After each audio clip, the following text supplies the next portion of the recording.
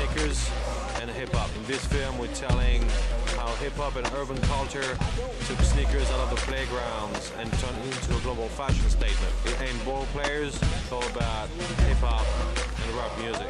You know, the guys that were responsible for the whole sneaker business, we're talking over $25 billion a year now, were actually, you know, the artists, the musicians, the rappers, and the cultural icon, and not so much the executives from the brands or the ball players that they sponsor. My favorite part of the movie was Bones Malone, yo. Official street cat. Motherfuckers used to be kidnapped for their sneakers, beat up, had the shit taken off their feet, and then slapped you with the gum sole. It was wild out of here. I'm proud of it. I was a little dude, niggas sizing me up. What size you wear? My heart pounding like a motherfucking African drum. Altogether, it took us about 3 years. This is a special report.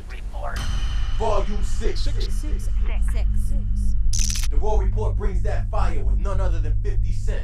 Bill with the G-Unit boss as he talks about the haters, Southern Rap, D-Block, Dipset, Cameron, Supreme, and more. Volume 6 also features segments on Webbie and Lil Boosie, Tony Yayo, Loud Records founder Steve Rifkin, Maserati Fox, Uncle Murder, Eldorado Red, Hakeem the Dream, Shorty Low, The Runners, Bun B, Bishop Lamont, Raekwon, and the Raw Report's newest feature, Raw Report Vixen.